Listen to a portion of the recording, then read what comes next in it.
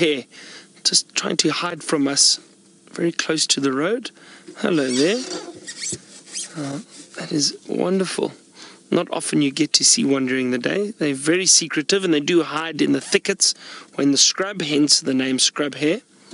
That's interesting. Is that a big tick on its back? Oh, that's hectic.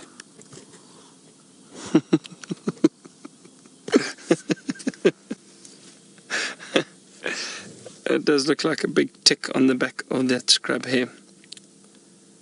So even these little creatures do get ticks, especially these little rabbits. Oh, well, sorry, it's not a rabbit. Especially these little hares. I can't believe I just said that.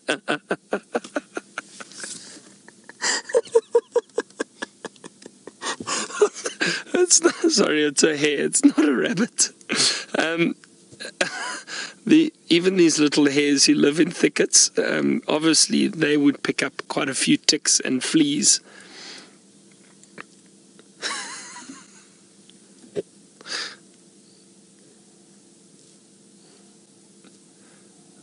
Now, I made a joke about rabbits and hares, but the difference is, now, the rabbits, and this is quite interesting, but so two main differences between rabbits and hares. So the hares, like this scrub hare over here, live out in thickets and in scrub, and also when they give birth to the young, they are born precocial, which means they are able to move around very soon after birth, just like a good example would be the impala lambs. Very soon after birth, they're able to stand up, walk around, eyes open, ears covered in fur, and they can move around and keep up with the females. Same with the scrub hares. The young are born precocial. However, rabbits, they live in holes in the ground, in warrens, and also when they give birth to young which are altricial, which means completely helpless, blind, hairless, and they rely completely on the adults to survive. Another example of animals like that would be leopard or lion cubs. When they are born, they are altricial, completely helpless. So that's the two main differences between scrub hares or hares and rabbits.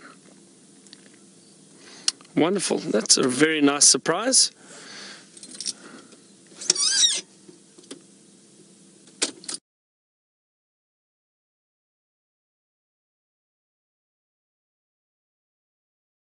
Hare, just trying to hide from us, very close to the road. Hello there. That is wonderful. Not often you get to see one during the day. They're very secretive and they do hide in the thickets or in the scrub, hence the name Scrub Hare. That's interesting. Is that a big tick on its back? Oh, that's hectic.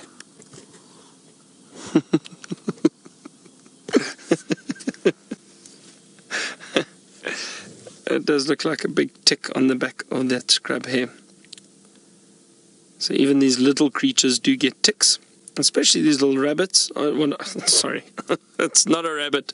Especially these little hares. I can't believe I just said that.